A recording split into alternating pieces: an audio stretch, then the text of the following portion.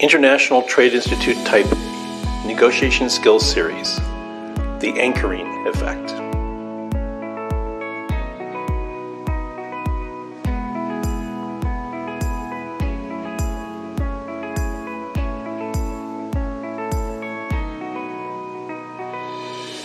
This is Dylan. Say hi. Dylan says, hi, let's go shopping.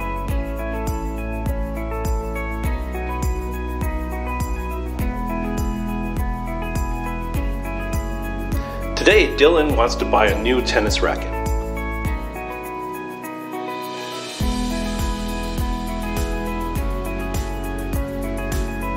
At Alpha Shop, Dylan sees a racket selling for $3,850.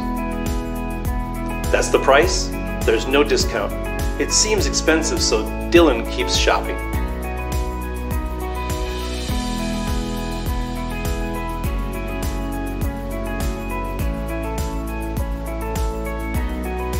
At Beta Shop, Dylan sees the same racket on sale.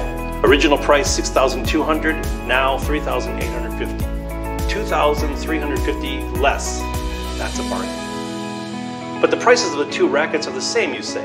What's going on?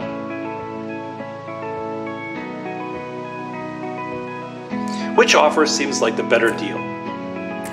Alpha or Beta?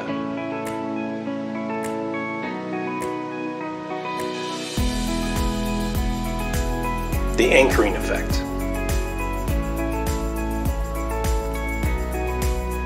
The Beta Shop has an original price which is higher, but now it's been reduced.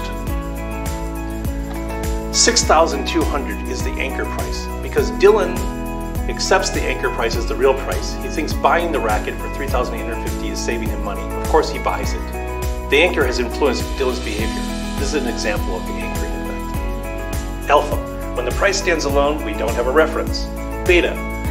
When the original price is given, it provides a reference which makes the now price seem cheaper. If we accept the difference between the two prices as a savings, we have been anchored. This is the anchoring effect.